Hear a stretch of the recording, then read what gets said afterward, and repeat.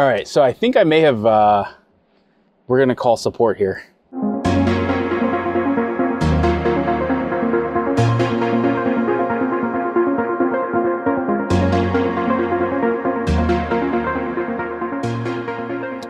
All right, guys, so we are exiting here in Los Gatos, and I figured, you know, being in a mountainous kind of town, we should check out some of these hills. So within the Geofence, there's a place called, I think it's like Inca Court. I've actually never been there.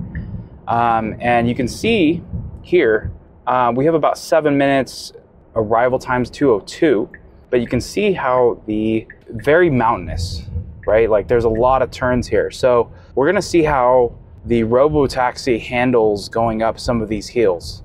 I personally have done a lot of, you know, testing out in the mountains, so I think it'll do it pretty well, but I personally have never been to this location. So we're gonna see how this works. Again, we're here in the Bay Area in Los Gatos doing, you know, some testing here. And again, you can see the safety drivers here who's pretty much just monitoring the situation. And we have a bunch of cars that are going by, and the car, you can kind of see the bird's eye view right there where you can see all these cars. There's no one else coming, so it's gonna go. But we're gonna see how it does. And then once we get to that location, we will change the location so we don't get stuck there. But figured I'd take this little detour just to see, you know, this is literally the outer brink. So let's just show you, let me just show you the Geofence. So if you look here, we're literally going to pretty much like the last place you can go to on this, maybe not all the way up the road, but we're gonna see how this handles. So it's got a three-way stop here. We're gonna make a left. There's no one around. This guy's making an illegal U-turn, which is human driving as well. So yeah, we're just gonna go check this out. Yeah, FSD out of like all things, honestly, it does really well in the suburbs. And you know, like I said, I've taken this thing up to, not this specific car, but I've taken it up all the way up to Mount Umunhum on FSD in my Cybertruck, but also too, I've taken it in several other places. So we're going to just see how it does in these kind of mountainous roads. And there's a lot of turns here. So again, if you just look, it's not gonna be the easiest thing to deal with. And the crazy thing is actually, this Geofence includes San Francisco, which it has insanely steep hills. There was a squirrel out there, but we'll see if we get any other cars coming. We have about 6 minutes left on this ride. All right, so here, look at that. So it actually figured it out. It struggled a little bit there. There was like multiple lanes, and it was able to navigate it. It kind of shrugged a little bit. And again, we're up on 1-lane road. All right, so we have a Porsche here, and it's slowing down, moving to the right, handled that seamlessly. And we got this massive hairpin coming up here. So, and it looks like this 1-lane road kind of turns back into 2 lanes. It's going all the way around this fat hairpin here. Insanely, I can feel the incline is like, my body's like hitting the back of this. And if you can see, you can literally see we're at the top, not the top of these mountains, but you can see the valley out there. That is not a joke. All right, we got another big turn here with a red car parked on the right-hand side. So obviously it's gonna move kind of probably into the middle of the lane a little bit. All right, so clearly we're getting up here, and I'm actually switching the location to go back down because I just wanted to kind of go to the far left. I don't know if it's gonna have any issues. There is no connection up here, so we're gonna see how this does. It's actually, what's crazy is that it says navigating without connectivity. Yeah, this is awesome. And look, so we actually have this, what is this little RV thing here, and then a car out here on the left, navigating through both perfectly. Bunch of cars up here. All right, so I do not think we're supposed to go in this driveway, but I have no idea. This is a private drive. Oh, this actually could just take us through. So this might just be like some private residence, because clearly there's a path to get through. And look at that. You can see we're literally at the top here. All right, so look at this. I mean, like if you just see this road here, you can't even actually, it's like a forbidden path or something. Wow, this is crazy. Look at all this debris. That is insane. All right, so we just hit a private road. Wow, that is insane. Okay, so we just hit a private road and now we are backing up because, dude, this is just crazy. So you can see it's private road. It's literally blocked off and it's backing up. So yeah, that's crazy. Just throw this up real quick. You can see, so we're backing up. It's trying to kind of, I think, situate itself a little bit more.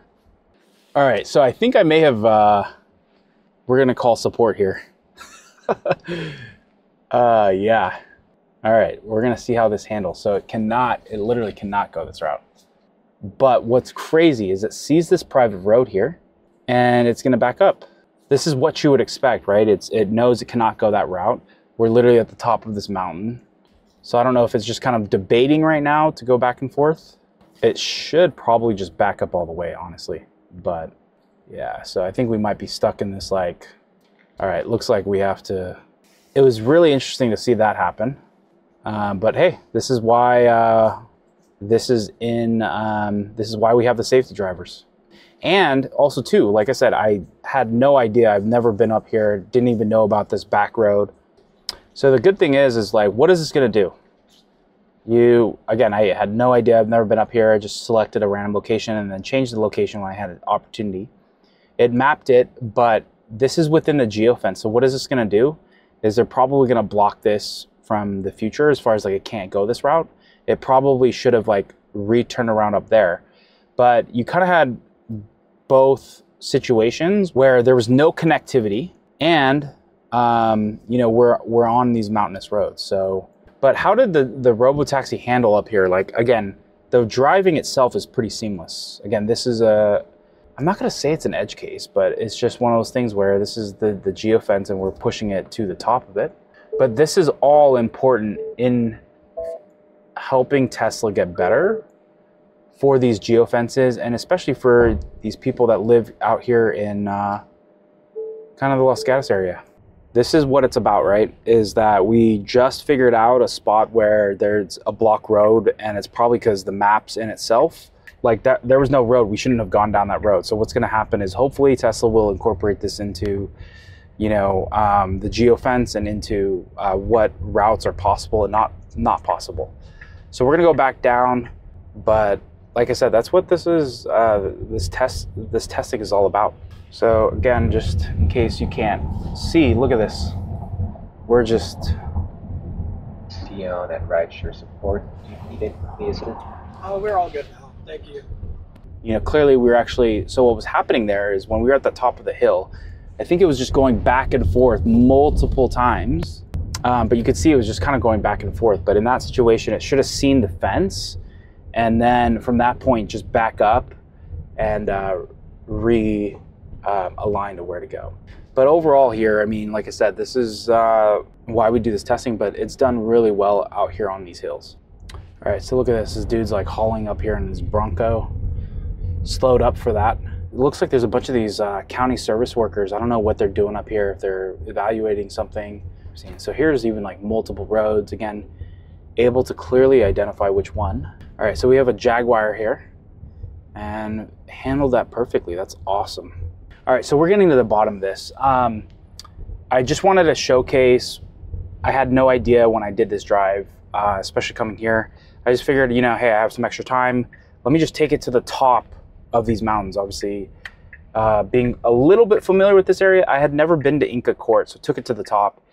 And, you know, was able to get to the top and then relocate. But again, it was able to do pretty well to like remap without any connectivity. And then obviously we got to that gate and it kind of like was backing up and going back and forth. So this is a great testing scenario for Tesla.